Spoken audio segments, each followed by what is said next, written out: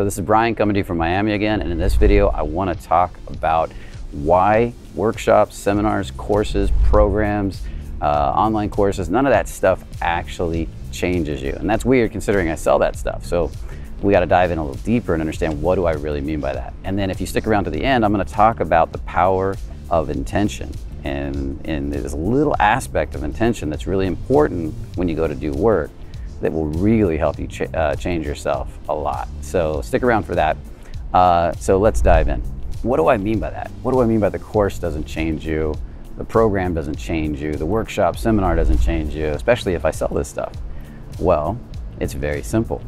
I get client after client, sometimes advanced clients, they've been doing work for a while, they come in and they're still looking for me to change them. They're still looking for me to provide this secret that's going to shift their reality overnight, and everything is going to change for them. And the truth is that real change starts to happen, and this is really important. It sounds so subtle, but it's so true at 100%. It starts to happen when you take 100% responsibility for your change at these seminars and workshops. If you come to them, it's not my job to change you, it's my job to provide the most cutting edge information, the right tension, the right vulnerability, the right feeling, and then you have to be open to receiving it to change. If you're closed, I can provide powerful information and none of it will get through those thick walls of yours. And so learning to open can be one of the most powerful things you can do. Learning to be vulnerable in the seminar, learning to be real, learning to try on information that you're unfamiliar with or that just kind of sticks and hurts, and you say, you know what, I'm gonna try this on.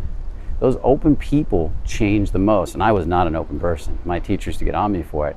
And when I finally started to wake up, I started to speed up a lot. I slowed down my growth so much because of that. I learned though, and I eventually did get it. I had a good teacher that constantly presented that idea to me over and over again, and eventually everything began to shift and change. Now, could I have done it a lot sooner and a lot faster if I'd been open? Yes, much sooner. Now I'm gonna give you a real world example of this.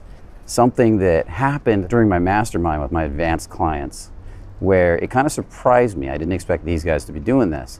But basically what happened was that I sent them to break. It's a program we do with clients over a year. You have to be invited into it. And I sent them to break with a specific assignment.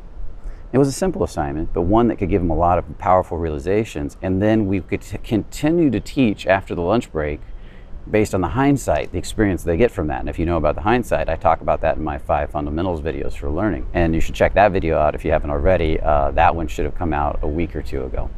Definitely look for a link in this video for that. When I think about that for a minute, they came back from the lunch break and only 1 or 2 had done it out of 7 or 8 that were there that day.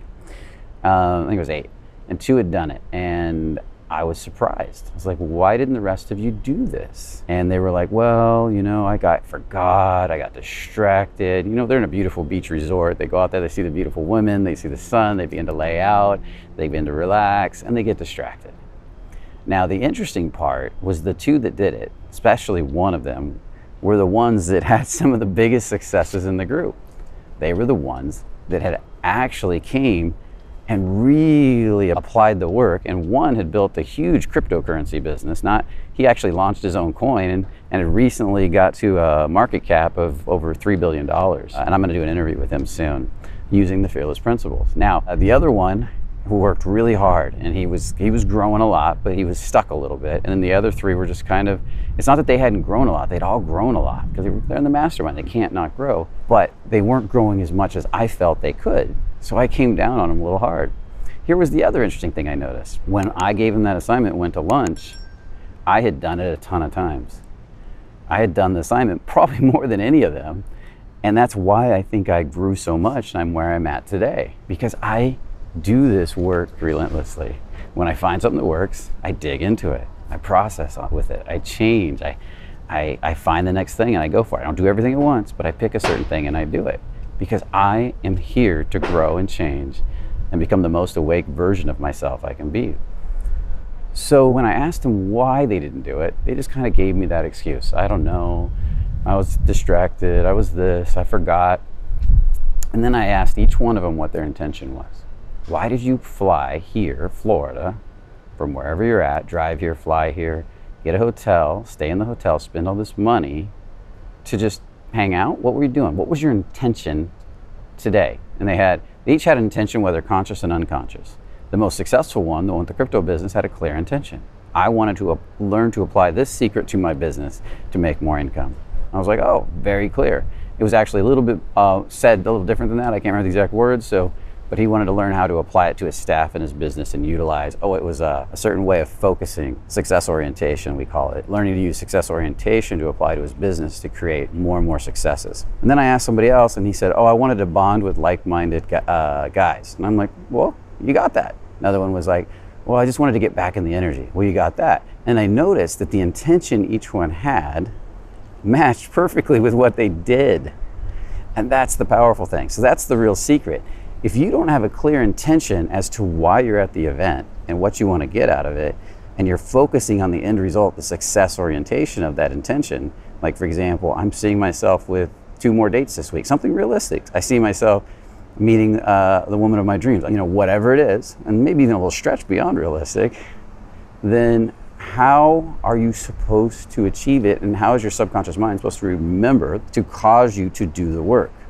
If your goal in the room is just to be in the energy again, which is great, I think you should all have that as an intention, but if you're really wanting to change this area of your life, it's got to go a little farther. You get in the energy with the intention to what? Find the woman of your dreams, build the sex life of your dreams. What is it that you are here to create? And get even more specific as we move on. And as you can check out our down the road, we had our Fresh Start program. I think we're going to be having another goal orientation program down the road. But that's what really stood out. The guys who did the work really were after something big. We're very clear about what it was. We're very clear about what they wanted. And they showed up at the seminar with a clear goal in mind, not a vague, I hope to feel better. Well, I don't want to be bad with women anymore. That's the worst, when they start telling me what they don't want and they can't tell me what they want. So what is your intention, even in watching one of these videos? What's your intention in being on this channel? What's your intention at buying a program from us? What's your intention when you go to an event live, any event, ours or somebody else's? Do you have a clear goal in mind? If you need to change it at some point, change it. Don't make sure you're just not changing all the time and stepping out of just to get out of the tension, but set that goal. Now, what you're going to notice is as your intention gets clearer and clearer, more and more focused, you're going to increase the tension itself, intention, you see? And as the tension increases, if you're not good with tension or uncomfortable with tension, remember tension seeks resolution, then you're going to have a hard time achieving your goals. It's going to be a challenge because you're going to want to run from the tension. So developing a healthy relationship to tension can be one powerful skill set, okay?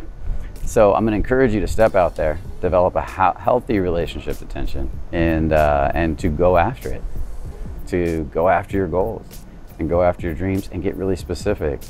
And if you really want to know how to grow faster, check out my recent video on the fundamentals of success. I believe it's the 5 steps, 5 fundamentals of success. I will put a link in the video and you can check that one out too. Okay? If you enjoyed this video or got any value out of it whatsoever, make sure to like the video, make sure to share the video, make sure to subscribe, hit that bell notification, and put a comment in the video. We love it when you put those comments in the video and you help us to grow the channel through the shares. We really, really appreciate it. And with that said, remember, only the confident really live. Take care and have a beautiful day.